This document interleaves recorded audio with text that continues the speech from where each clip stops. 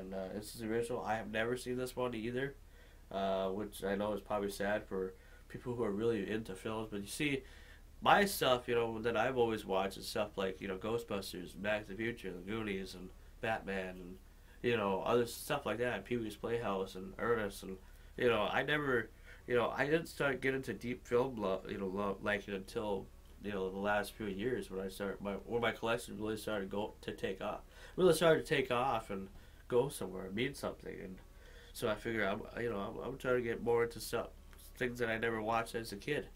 But I got the original Clash of Titans. I heard this one's better than the remake anyway, so I'm sure I'll be happy.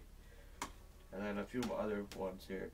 And this is the other one I got from Best Buy for $5. Dangerous Minds, which is definitely an old movie from 1996. It features Gangsta's Paradise, a special music video performed by Coolio. I remember this. I've never seen the movie, but I remember the soundtrack because I remember when the Greenbush had an arcade in town called the Swamp, and they had one of those old CD players that played the disc, while you can watch the disc spin while it's playing the music and all that stuff. You know which ones I'm talking about, the old style that has the 3 discs right on tops, turning around and whatnot while you can make your selections and everything. The old style CD players, and they had the soundtrack to this, and I thought it was pretty cool. Gangsta's Paradise is one of those songs, and I'm not huge on hip hop, but unless it's good hip hop, then I'll listen to it. And this is one of those songs that I really don't mind. I really would definitely listen to over and over again if I had the chance. Actually, I do have the chance because I have Napster and YouTube. So anyway, so I got this one, and I can't wait to check this out. Michelle Pfeiffer, from Batman Returns anyway. Catwoman. And then 2 more I got. And these are Walmart stuff. Walmart just released a bunch of celebrity series. And remember we were talking about Bruce Willis and all that stuff? Well, I found another one. One I wouldn't have gotten probably if it was more expensive, but this is only like $7.50 at Walmart right now. The whole 9 yards. And I think I've seen this one before. I think I have, but I don't remember the plot or anything. And I've seen the whole 10 yards too, but I forgot kind of what happened. Maybe short-term memory or something. I mean, but yeah, pretty. It looks like a funny movie. Matthew Perry from Friends. I mean, I think he's hilarious. Some people might disagree. Some people might think he's not, but I think he is. I think that's what makes the Friends show kind of work. Him and Joey Tribbiani, Matt LeBlanc and all that. But anyway, Bruce Willis, the whole 9 yards. Can't wait to watch it again. Finally, because I realized that my Blu-ray collection is kind of small, only because of the fact that I don't really buy many Blu-rays because they are kind of expensive. And the ones that are really, really cheap are not ones I really want to watch. I want to watch some good movies, ones that I think that I know that I'll like. And this is one that I haven't watched yet, but I did open it. It's called Fanboys. I haven't seen it yet, but I know one of my favorite actors from Detroit Rock City is in this, and that's Sam Huntington. And Sam Huntington's been around since like 1997 when he made his feature film debut in Jungle to Jungle with Tim Allen, and then eventually he did Detroit Rock City, and then he did, what else did he do? He did a few other ones too. Rolling Kansas, I know he did, and he also, I believe he played Jimmy in Superman Returns, if I'm not mistaken. Yeah, something like that. But anyway, Fanboys. It's supposed to be really funny. It's supposed to be about these guys who are really big and who are sci-fi geeks, but really love Star Wars and Star Trek, because William Shatner's in this one too. So I've heard good things about this film, and I can't wait to see it. So it was only $15, and I figured these are one of I mean, especially for Blu-ray.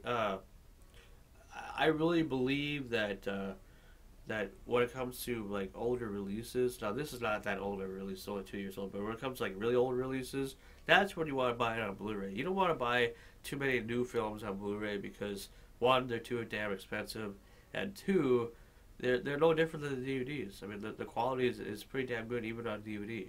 It doesn't have to be that sharp a picture to be good, you know. I mean, most new releases, you know, when it comes to computer effects and everything, you know, if it's a love story or whatever, it's not really worth getting on Blu-ray. But if it's like a special effect action movie, then it's probably worth it when it comes to new or old. But uh, yeah, so but I'd rather get it for older ones if I can find, because then you can tell the difference, you know, from the way back days of VHS tapes or Beta compared to DVD, Blu-ray. Yeah. So anyway, so that's my little DVD update as of today, uh, as of Monday, August 15th, or no, August 16th, 2010. Oh, one other thing, I wanted to get you guys' comments on what you guys, to all any wrestling fans who watch my videos, what did you guys think of SummerSlam last night? I watched a little bit of it. I didn't order it. I just found a site that was showing it like on Daily Motion and Justin.tv. I know, oh, it's you know, against the law, that's copyright, but you know what? Who gives a fuck? If I can find it for free, watch it live, because you know I'm going to buy the DVDs of it anyway, you know, when they come out, because Money in the Bank comes out tomorrow, and we're buying it anyway. You know, I haven't seen it, but even if I would have seen it, I still would have bought a DVD, because I'm trying to get into more current WWE DVDs as well as old WWE DVDs.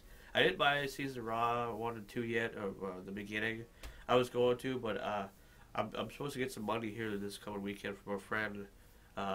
So maybe I'll buy it, you know, when I have more money. But the whole purpose of Grand Forks is just to have somewhat of a good time, and we went and saw the movie The Other Guys, as you know, and yeah, so it was fun. But I was surprised with SummerSlam, and for those who haven't seen it yet, you will definitely be surprised of a couple people that make a return. But I also got to thinking, you know, it really feels like it was because it was the same venue as it was last year, Los Angeles, the Staples Center in Los Angeles, California, and I felt that it was kind of a repeat of last year's kind of in some scenarios, because the first match that they had was the Intercontinental Championship match between now Intercontinental Champion Dolph Ziggler versus Kofi Kingston, and it was the first match. And if you remember last year's SummerSlam, Dolph Ziggler was not the Intercontinental Champion. He was the guy trying to get his first major singles title. And he faced then Intercontinental Champion Rey Mysterio and lost. But that was the opening contest. And then what other things? Undertaker made his return last night, and but this time in a casket, and finally make his return against Kane. But last year, the Undertaker made his return as well at SummerSlam, but this time facing CM Punk after CM Punk defeated Jeff Hardy, you know, in that TLC match. So I think a lot of the things that happened last year kind of repeated itself this year, because it almost kind of used the same set too, and the same ring attire and everything, besides not using that old 40s circus feel or whatever, and actually, you know, you use different graphics this time. But I don't know, I felt it was kind of repeat. What do you guys think? Let me know, and we'll see you guys tomorrow for another great daily summer vlog. I have no idea what we're going to do. I'm trying to get my friend Greg to be on camera, but we haven't really hung out that much, and I don't know if I will be successful or not on that. But I think I have some old videos of it, you know, if you want to see what he looks like and whatnot. So anyway, we'll see you guys tomorrow for another great daily summer vlog. I don't know what we're going to do, but we'll just wing it. All right. Bye-bye.